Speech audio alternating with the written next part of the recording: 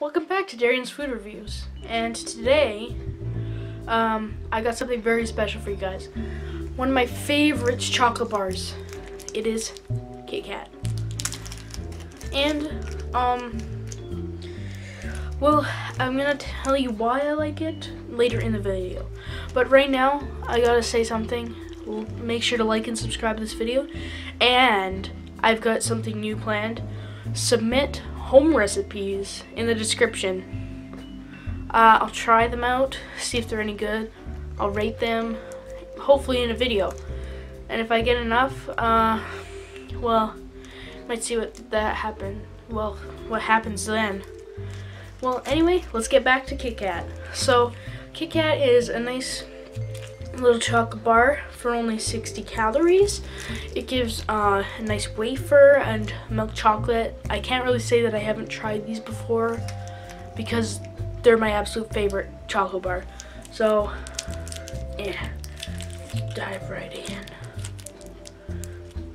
I'm trying to give an unbiased opinion, okay? And right here we got 2 bars. Already loving the quantity and the size of these. It just makes it all more worth it. Okay, so this is the best part of KitKat.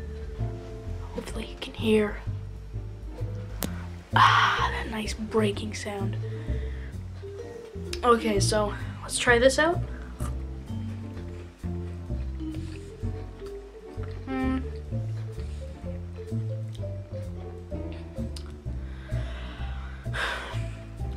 Okay, so here's my unbiased opinion. The milk chocolate really wraps the wafer good. The wafer adds a lot of air to the insides, so it's not like too thick and tough. Sorry. Much like the Smarties were with their stupid outside shell that was absolutely disgusting and horrendous. I just don't like that. And well, the chocolate really does complement the wafer, and the wafer is nice and airy. So you got the air, you've got the chocolate, a bunch of other stuff. It's so good. Like, that's why it's my favorite chocolate bar. It's because it's so good. So I'd have to give a KitKat a rating of a 9 out of 10. Meaning that the chocolate may be good, but it's not the best. Like, it could be better, but it does complement the wafer really nicely. So, hope you enjoyed.